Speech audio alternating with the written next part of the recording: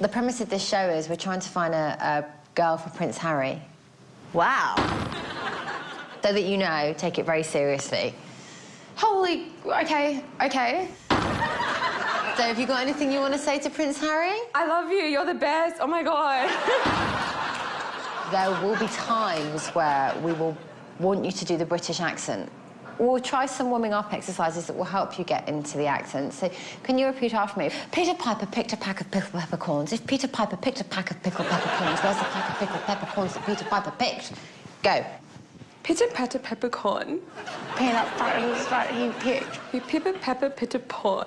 Peter Piper picked a peck of corns and something else. Amazing. We need to see how far you'd be willing to go on the show. Do you bruise easily? No. I don't bruise that easily. Brilliant. So would you be able to withstand minor torture? What do you mean, torture? Yeah. Would you be willing to enter a medically induced coma for 2 months? For the show? Yes, why not? Do you have any party tricks? I can vibrate my tongue. Wow. Oh, he'll love that. That will come in really handy for rimming. Can you do any special tricks with your vagina? Not that I know of. Because the last girl said she could play the trumpet with hers. Do you think maybe you could, like, the flute or the recorder? Yeah, we could maybe something like that. Another thing is you'll be having to go to press conferences. I'm going to just fire questions at you as British journalists, and you have to remain composed and graceful, like a princess.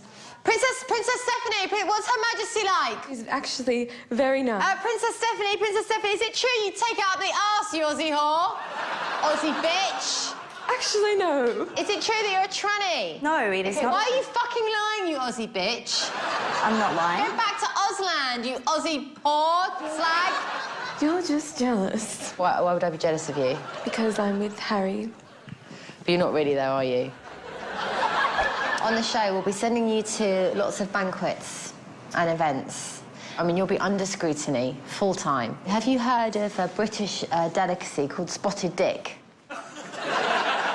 So if I could just see how you eat this. So just, OK, just slowly eat the dick.